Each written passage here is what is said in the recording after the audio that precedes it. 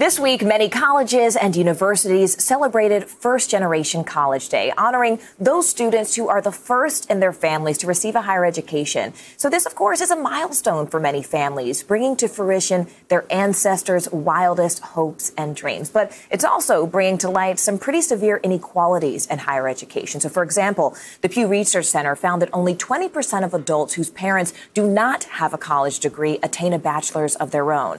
That number jumps to 60% when at least one parent has a bachelor's. So here to talk about their experiences are Cindy Cintron, a student at the Catholic University of America, and Chelsea Jones, associate of the I'm First initiative. She's also a first-generation college grad. Ladies, first, I have to thank you so much for spending time with us. We really appreciate you being here. And Chelsea, I'd like to start with you. Why did you decide to go to college? I think about my own father, who was the first in his family to go to college, and it changed our stars for our entire family and generations to come. So what showed you and taught you that this was also a possibility for you? Absolutely. That's a great question. I would say my grandmother, she was always adamant about me going to college. While she didn't go to college herself, she always told me, you're going to go to college. I don't know how we're going to pay for it, but you're going to get there. So she was a huge driving force and sort of my motivation to go to college, as well as me being a part of a college access program within my community that really showed me that college was an opportunity. I want to turn to you, Cindy, too, because more than 4 in 10 Latino students are the first to attend college in their family. So, Cindy, you identify as Afro-Latina. How did that affect your experience when you got there? I mean, did you feel like there were a lot of people there who understood your experiences? And did you face any challenges? Yeah, at my university, there are a lot of first-generation Latino students, but the rest of the Catholic population at my university is not Afro-Latina or Latina. And so then those students I couldn't really connect with specifically, but I did have a strong first-generation community at my university, luckily to a program that they started called Take Flight. And so many of us have similar stories, and that was who gave me a community to help me grow at the university and figure out how to go about the whole college process. Which is interesting because I think our entire country right now is really rethinking what access and inclusion looks like. It feels like we're in a moment of a national conversation, right? I mean, would you agree?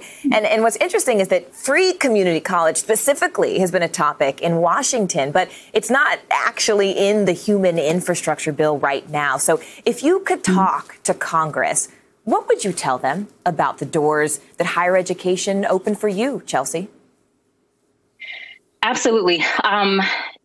It's interesting because we're in this space where we tout the need of, graduate degrees and bachelor's degrees, but we're also not providing the resources for students to get there. And I'm talking financial. So it's my hope, and it's a lot of folks' hopes that, kind of the talk that we have around higher education and having pushing students toward that space will be followed by the financial backing and the financial support. A lot of students want to go to college, even if it's a community college. Community college education is awesome. It's great. And it can be beneficial for an entire generation of a family. But when you don't provide those resources, when you take 2-year education off the table, it kind of leaves students in the dust and sort of asking, well, now what?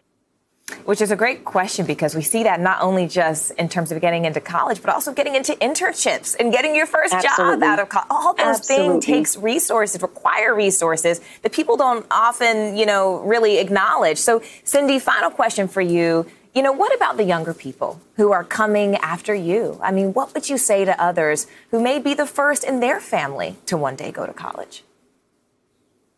I would definitely tell all the young students out there that it is work and it is dedication, but it is the process that you need to go through if that's what you are looking to do, to get a job that you want to work hard for in the future. College is definitely one of the main routes into getting into that.